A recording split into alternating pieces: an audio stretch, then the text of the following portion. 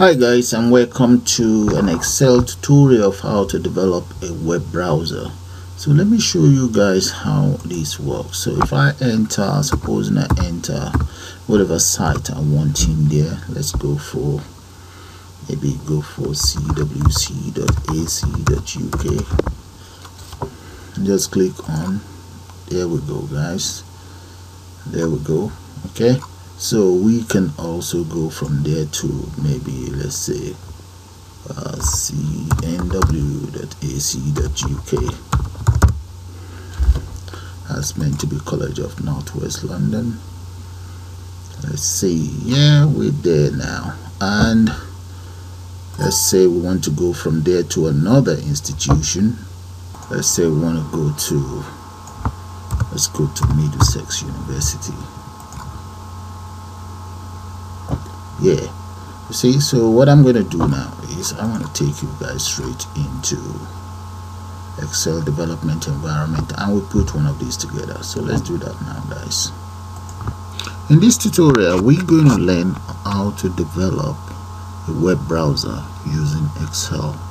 So all you need to do is, if you don't have your developer ribbon here, click on File, go to Options, select Customize ribbon, and make sure Developer tab is checked and click on OK.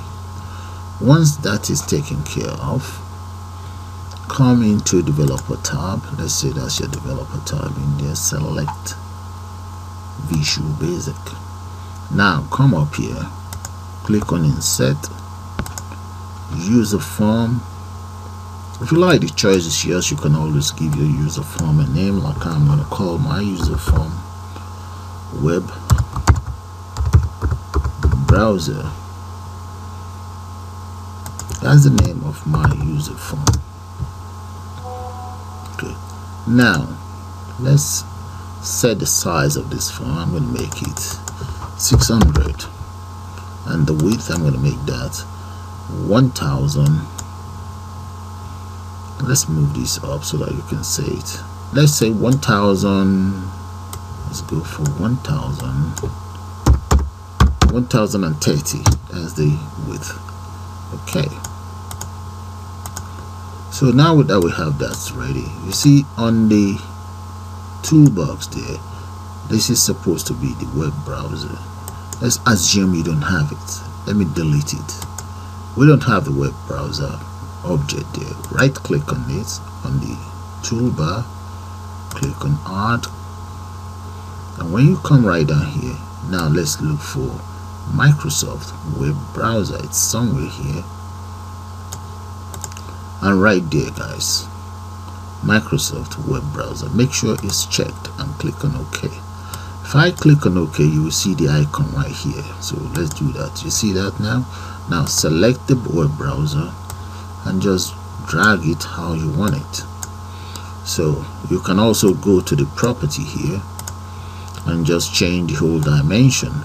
The width, I'm going to make that 1010. The height, let's make the height 500 and maybe 60. There we go. So you can close this if you want, or the other thing we can do is, let's move this down a little bit, or yep, something like that. And in here I'm going to add a text box. Add a text box here,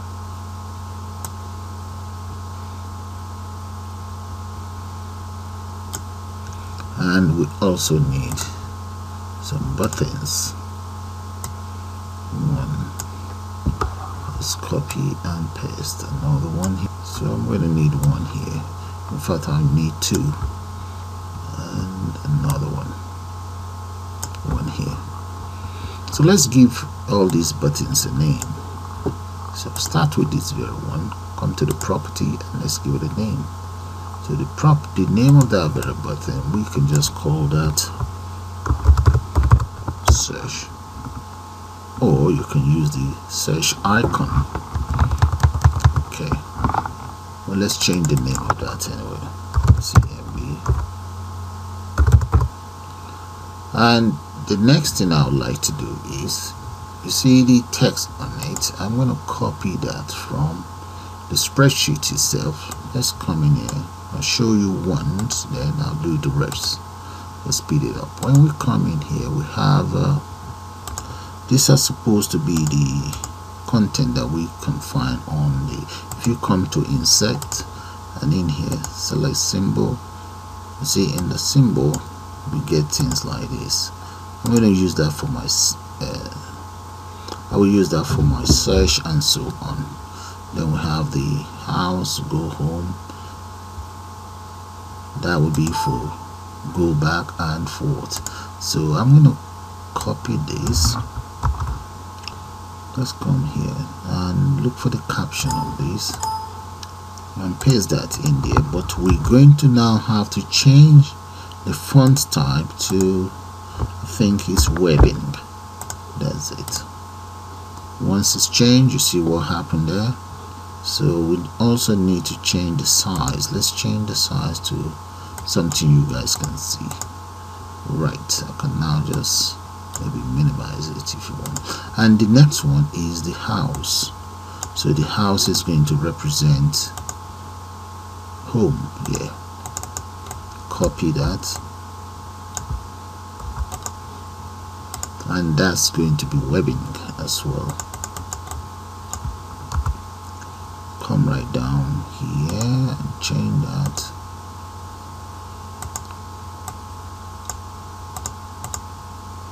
Okay, now we need to change the font to webbing. Right, you see that, guys, that's changed. Now we need to repeat exactly the same thing for those two buttons. So this one is the arrow, copy that, come right in here and change the 01 to the back arrow. In the case of the back arrow, the font size is whinging. Yeah, there we go. And the same thing for this. Let's copy that again.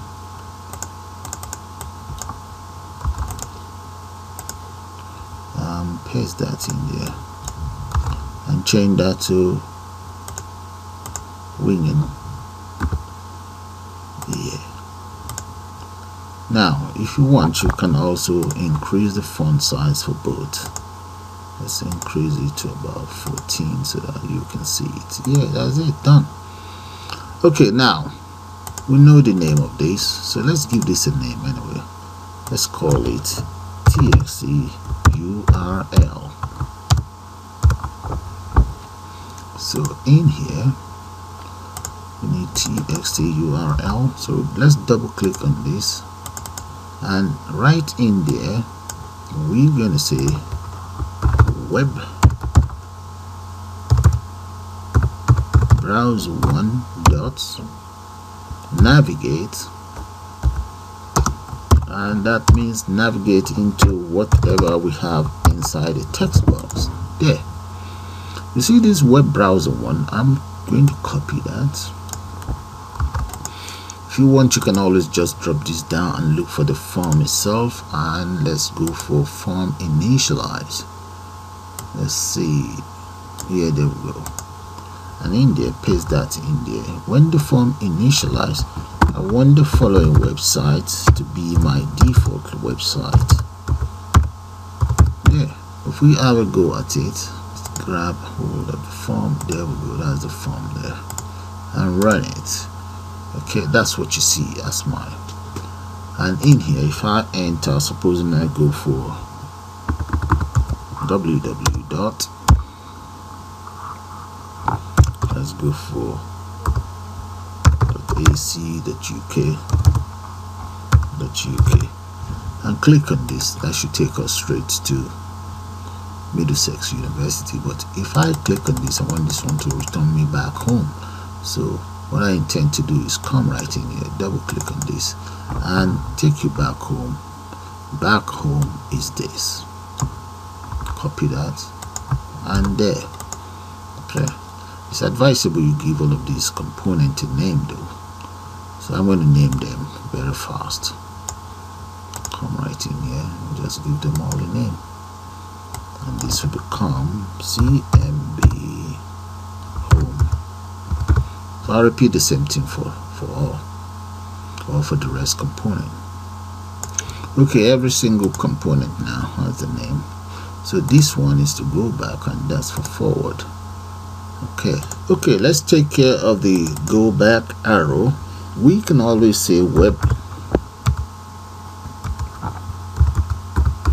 browse one dot go back, and for the go forward, the same thing, we can say that as well.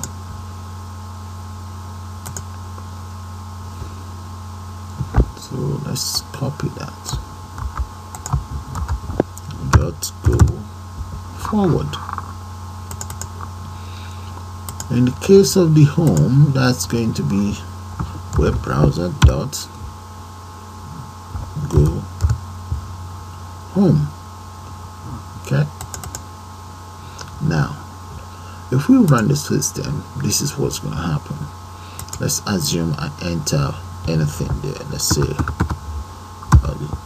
London. I think it's called London Mate, something like that. .ac.uk. If I search for that, that's London Mate. Okay, but supposing I want to go back home, we need this to take us back. But if I keep clicking that, I end up with an error. So to take care of that very error, what I'm going to do is I will use an arrow, go to, let's call it go underscore URL. That is if there's error. Now let's come in and say done. On arrow, this is where I want it to go to, so it's going to be go underscore URL equals, I want it to go back to my form initialize, user form initialize. Copy that and just paste that in here. So if there's nowhere for it to go, it will just return back to the home page. So I'm going to repeat the same thing for go forward. I'm going to copy all of that. Let's come in here, select the form, double click on this and paste that in there, and just change this around. Yeah, now let's run our program and see. Okay, I need to increase the size of this, I don't like it. Come in here, go to, and just let's look for this font size. Let's make that 12. Alright, run.